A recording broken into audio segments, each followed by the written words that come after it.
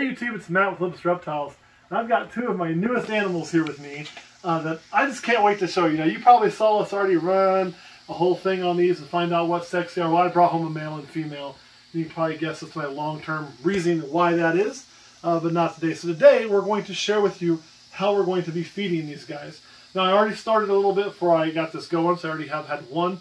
We are going to feed them fairly heavy. We want to put some weight on them and some size, and then we'll end up having to get them set up for breeding. So, we're going to probably be feeding them at least once to twice a week with a pretty heavy meal each time. By a heavy meal, I don't mean a big meal. I mean several smaller bites. So let's feed these Gila monsters. We have a male here and a female here. We got this whole bag of they're not going to eat all this in a setting. This will be for a couple feeds. These are all pre-killed, gassed off rodents from our shop, Manhattan Reptile World. If you are in Manhattan and you need rodents, hey, don't you come out of there. So what we'll simply do is take this one and tow the male. Come here. Come get it. Come on. Come on. Want that?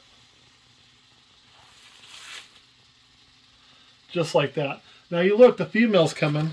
I don't want them fighting over food. So I need to go ahead and get her started on something too.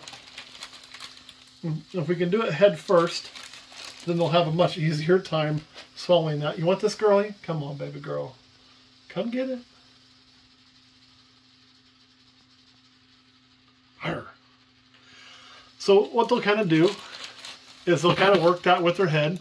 Now I'm also here to make sure they don't fall out. I do have a hook if I need to prop this guy up. He's not very smart. He is really cool though. I wouldn't mess with them while they were eating, obviously. But you can kind of see how strong their jaws are and how big they work. We're going to give them each one more rodent, and then that will be it. That's all you get. Just one more piece.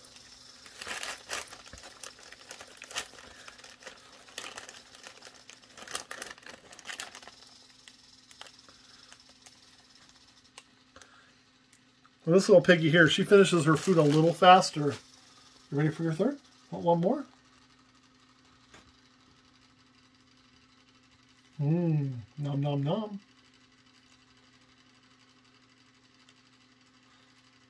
I thought you did. So this guy's getting the bigger rodents because he has a bigger, Gila.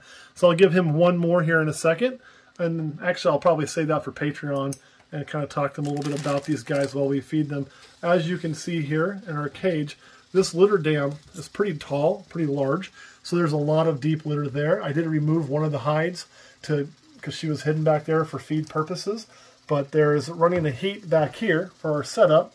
And it's not really going to get anything over about 90 degrees on the ground. You can see the thermostat probe hanging there. And it is set to shut off at right about 90. So it'll turn off right there, let it cool down a little bit. Of course, it'll be much cooler over here. You'd say, you know, you'd say they're in a desert when you want to run them a little hotter. Well, not really. They spend a lot of time digging down in. That's why this is so deep, why we had a lot of moisture early on. They like a good humid burrow. The point of the bull hides is to be able to make those very humid and keep that humidity in there for these guys. So look at the little tail that's sticking out of his mouth. Nom, nom, nom. So there is a method to our madness in what we're doing in hopes to give them a very, very good home. Hey, do not fall off of there. No, buddy. Come on. Come on. Come on. Stay back. There you go. So that is our plan and why we have so much substrate, why we're using an over-the-top heat system. And we'll probably end up adjusting our temperatures as we go. If we find this still to be a little bit too warm, we can always dial it back. We will probably have to do some major temperature adjustments when it comes time to breed. As you can see, this male is starting to shed. So he's just starting to peel it there. He'll peel it all down his back. He should be able to handle that through digging on his own. If not, we can also help with that. Again, Jeff's running the camera today because, well, Kurt's got a sick wife. So, Jeff, do you have any questions for me? Life expectancy? So these guys can do a good 30 years, believe it or not. And so they've got some age to them already. But, I mean, I'm not exactly sure what their age is. I know we've had them at our shop for probably 7 or 8 years. So I would bet these guys are at least probably 10 years old at this point. Maybe not quite that old. I'm not sure. I have to remember when we got them. But they can do 30 years. So they've still got a lot of good life left. You're fine, bud. So we'll be able to work with them for quite a while. Anything else? Being one of the few venomous lizards, do you know what the venom does if you get bit by one? So their venom is really kind of cool. So they did not develop venom as, okay, you guys are just going to make this difficult. So watch this. Yeah, no way, I'll keep putting it back in there for a minute. So they developed their venom, and I know it's not all the way closed, guys. We're going to be back in there in a minute. They didn't develop it for offense. They don't use it to eat. They overpower their prey. They eat smaller prey like what we're feeding them, things like that. They're not going to use it to like subdue a prey item like a rattlesnake would. Their venom was solely developed for defense.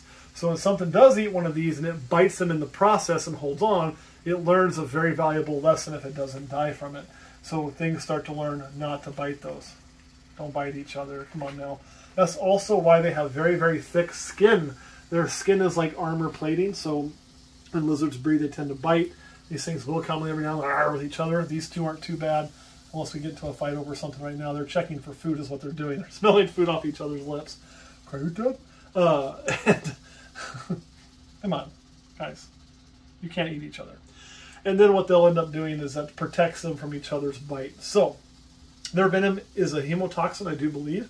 It causes massive, massive, massive amounts of pain. It also can cause some issues with the heart, so it is a serious bite. It is something you should take seriously. Sometimes I think people treat these a little too lax because of that, you know, but there's been no recorded death. So that kind of puts them in this, oh, they're not that big of a deal realm. I don't want to be bit by one of these. It's really not my priority list, so you still handle them with care, you know. It's so cute, though. So that's kind of how my thoughts on the venom. Anything else you want to ask? That was it. All right, guys, thank you so much for watching. This is a really good shot. I'm going to open this back up a little bit of the heads, if you can get that, or you can see how much bigger that male's head is than the female's, and the whole different shape. So there's not a huge difference in size of these lizards, but there is on the head. So very, very telltale sign of male to female. One of the reasons why I think that is a male and that is a female, plus the sonogram helps to confirm some of that. Yeah, you're going to try to fall out again, so I'm going to close that back up on you. Good boy. All right, guys, thanks for watching. So we're going to switch over to Patreon and do this last feed for those guys there, and we will see you all next time.